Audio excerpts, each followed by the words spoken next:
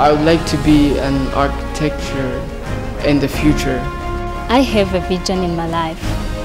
The vision to tell the world what Africa really is. I want to be a trophy for you to show that it is still possible. Like, there's still hope for Africa, there's still hope for children like me, there's still hope for everyone. Capernaum Trust Burundi is more than an organization. You do my things, you do glorious things. You're a faithful God, awesome is your name. You do my...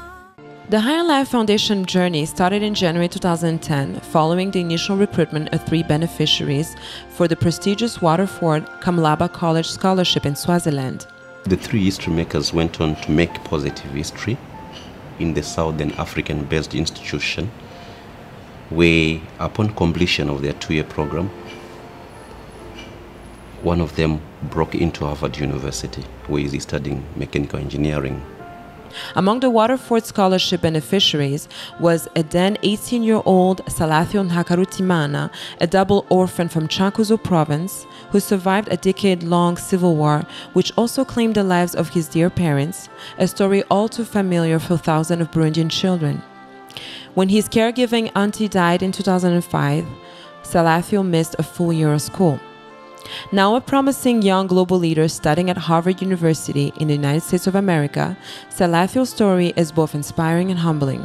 Today, Salathiel and many other Burundian children just like him have dreams for a brighter future, dreams that are being made possible by the work of Higher Life Foundation and its motivated workforce.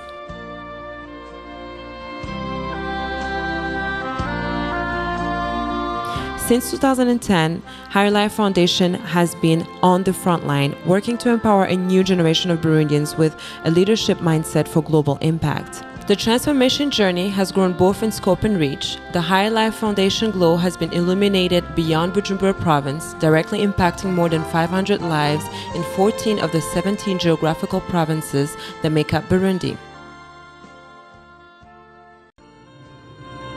Wedged between Tanzania, the Democratic Republic of Congo, and Rwanda in East Central Africa, Burundi is a landlocked country with a rapid infrastructure development.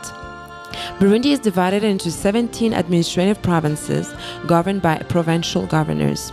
Working in Burundi has been a privilege for me. It has been an honor. I've seen history makers burning the candle the night long, producing some excellent results under difficult circumstances.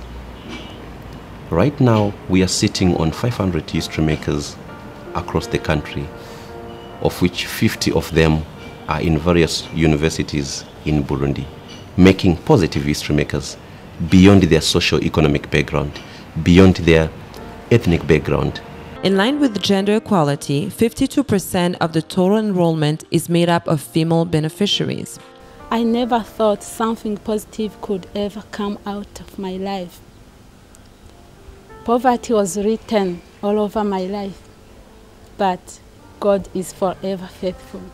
I was chosen as part of the 8 Burundian history makers during the 2012 Waterford College selection. My passion is to create employment for my fellow Burundians. Yes, it is very possible. I've become a history maker since 2011, 2 years ago. And since then, my life was transformed. It changed. It was transformed spirit, soul, and body. I've got Christ in my life. And since then, I know I'm a winner. I'm a winner in everything I do. At school, in my family, in my relationships. Since then, I'm a blessing to every people I'm with. Et ce programme est beaucoup apprécié, que ce soit par ces enfants-là qui sont assistés et leurs parents. À côté de ces parents, je citerai également les enseignants qui ont trouvé dans ce programme vraiment une aide très nécessaire pour ces enfants, très salutaire. We've also started working with the disabled students because we have realized that if we capacitate them they can also make positive history in their respective lives, regardless of their physical difficulties in their lives.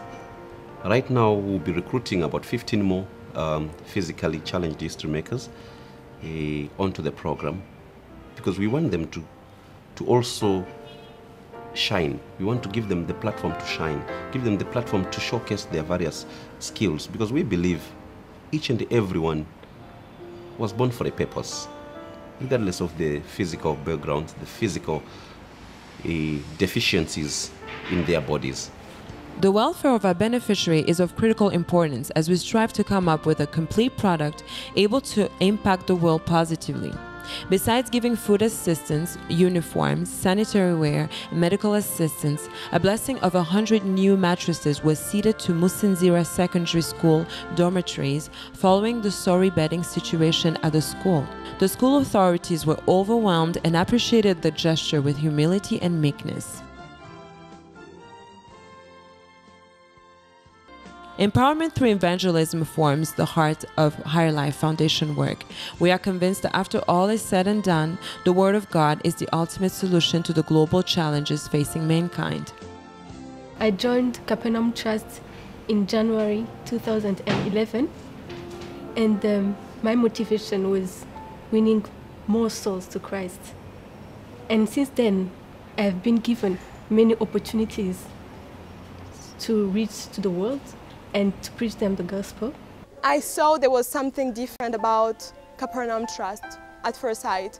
I just knew, because it was more than, they didn't just want to help me like financially or anything. They wanted to give me something more, something that is everlasting. And more than giving me food, money, and paying my school fees, they gave me God. Like, they inspired me to be a better me. They told me I had a hope, I had a future, I could do everything I wanted to do, I could go everywhere I wanted to go.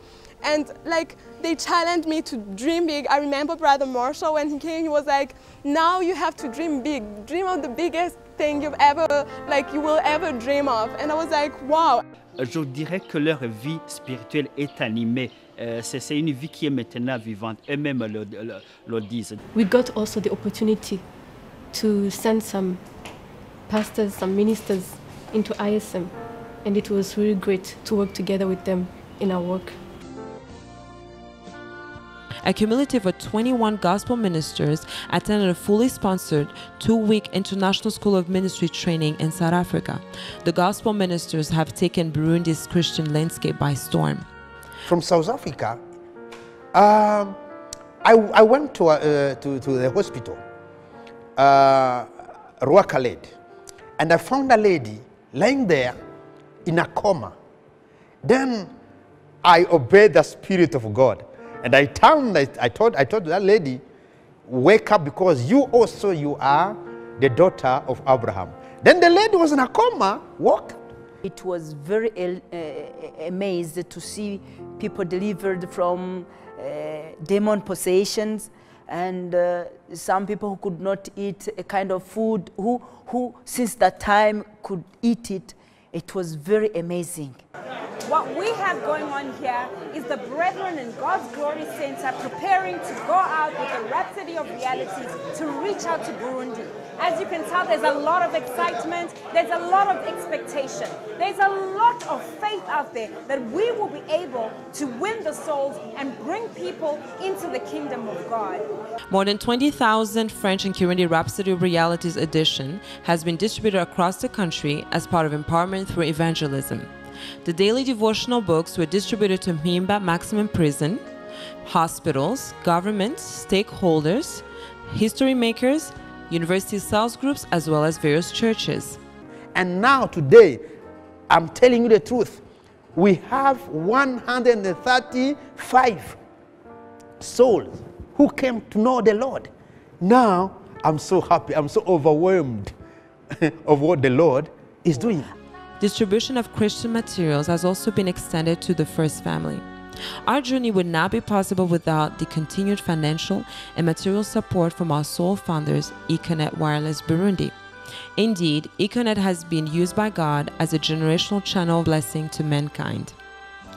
Would like also to thank our patrons for the vision that they have of spreading the gospel in many nations. And we are very grateful that they have started this initiative also in Burundi. I would like to thank our patrons, Mr. and Mrs. Masiwa, for giving us this opportunity, for entrusting us with this privilege to make a difference into the lives of the various students out there in Burundi. We are also grateful to Econet Wireless Burundi, for they have been used by God as a vehicle for positive transformation in Burundi. To Econet employees, we say thank you so much.